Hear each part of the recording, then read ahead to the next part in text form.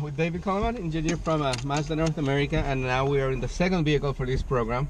It'll be tighter. Yeah, there's only one camera now, right? That's Yeah, all the room we have. we don't have room for a lot of extra things. But this car, I mean, this is one of the most, can we say, the most successful car in the history of Mazda, because you have still what, 1 million of them? 1 million of them, yeah. Just like celebrating that milestone, right? So we're gonna do a little drive here around the hotel in San Diego.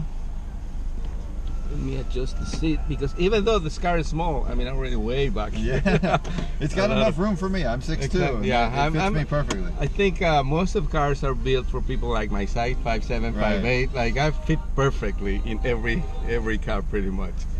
So let's talk about this one, because this is the second version of this car, right? Because the soft top came out, the new generation for the soft top came out last year, a year and a half ago. Yeah.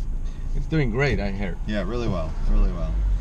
So this one is a hardtop, and which gives it a completely different, not only look, but also a different feeling, because obviously now we have the windows open. If we touch your arm there, we close the windows, it's like really quiet. Yeah, it, as a daily driver car, if you're on the freeway and you don't want to listen to the truck right next to you, it's really nice and civilized. And then you put the top down and right back to an open sports car. Speaking of which, you can do it at speeds of under 6 miles an hour, I understand, right? Yeah. So let's try here. Well, we have a stop sign here. We can do it. Oh, it's the other way. That's up, yeah. It's up like up to go down? Yeah, I know, it's confusing. And then I to think come it's up? because you would go up with your hand when you open it. I don't know, I would have gone the other way. But me too, actually. Oh, I think like an engineer, finally. At least in one thing. There it is, there's the beep, so we're set. Changing or putting a hard top on this kind of car, since the other one has the soft top much lighter, what are the challenges there? Well, we're really sensitive to weight in this car, of course, and so this top adds about 100 pounds, which is not much considering what it does, but in a car that only weighs 2,300 pounds, 100 pounds is pretty significant. So we actually retuned the whole suspension and steering system to try to work right with the little extra weight on the back, and it also gave us an opportunity to really fine-tune some handling characteristics that we were trying to get right. You know, when you first develop the car, it's fresh, everything is new, and when you've had it out for 1.5 years, we've learned more about how things behave and how they react, and so I think we got even better at tuning it this time. So the tuning is in the suspension and those other things, but the engine and everything remains the same. Engine's the same. Transmission the same, which is like a lot of the tuning that we did to the suspension is to try to make it feel exactly the same. Oh, okay. Right? To mask that 100 pounds that we put on it. So, yeah, to the driver it might feel like we didn't do anything, but really we did a lot of stuff to make it feel like we didn't do anything. But also the hardtop changed quite the shape of it from the outside. The look of the car is not completely different, but very different. It really changes the sense of proportions, because the top is now so much farther back, so the window line seems to continue back past past your head more. The trunk seems shorter, so the relationship between the trunk and the hood, it really makes that long hood feeling that makes a sports car seem like a sports car. That's really accentuated with this top, and really changed the character of the car. And then when you look at it from the back, actually, I don't know if you were gonna agree with me, but I don't know what happened there, but fenders go a little bit further out, it seems to me, and then like the bottom part of it is like much narrower.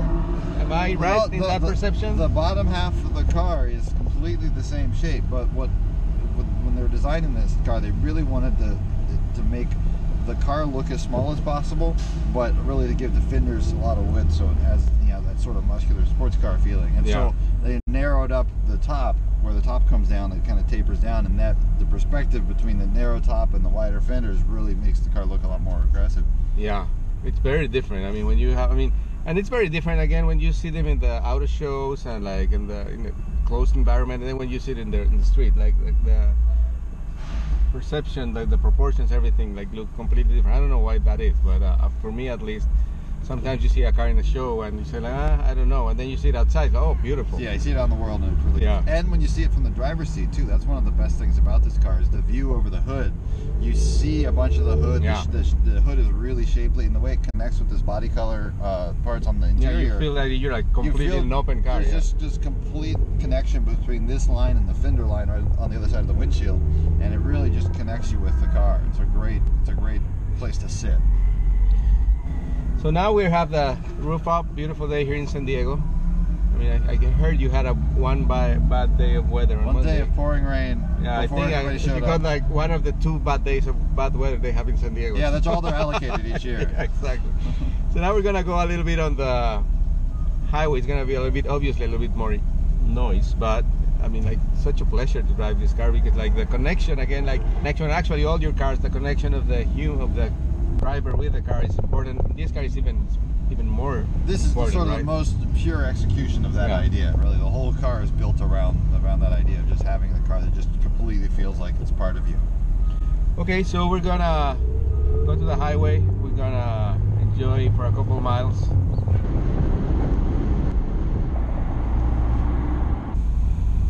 Okay, back in the city. I'm back on the more quieter circumstances. Hair's a little fluffier now, right? Well, what can you do with that?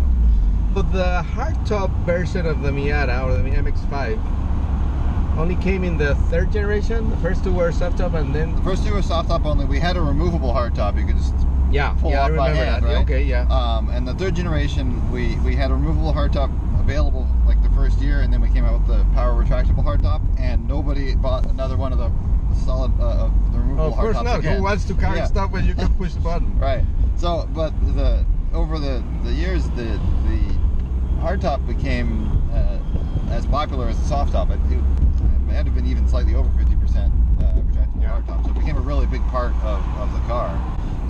So for this generation, of course, we had to do it again, but we wanted to try to take the opportunity, since we were redesigning the whole back half of the car to make that top work. We should take the opportunity to make it look different, and that's why we came up with this really different design. Because if you're doing all the work, you might as well have 2 different designs as a result. Absolutely. From what I hear, the car's already on sale, right? I mean, like, the initial response has been really, really good. Yeah, we pre-sold 1,000 of them in the special launch edition, and we delivered all those already, and the rest of them are rolling out to dealers already. Yeah, and this car obviously has a huge loyal following, so that changes something very welcome, because, as you said, like 50% already of the sales were with that. So really good job with that, and I bet this car is already a classic, right? I mean, oh, absolutely. Yeah, actually, the 1st generation Miata spec Miatas are starting to show up as vintage racers now. You can race them in SVRA as a vintage race car. Oh, that's super so cool. Yeah, we've come full circle, and we're now a classic. That's perfect. Well, we're gonna enjoy a classic good weather day here in San Diego, and hopefully we'll see you again. The last time we drove together, it was all white. We were in the snow in Crested That's right. with CX-9. So yeah, this is a little nicer weather.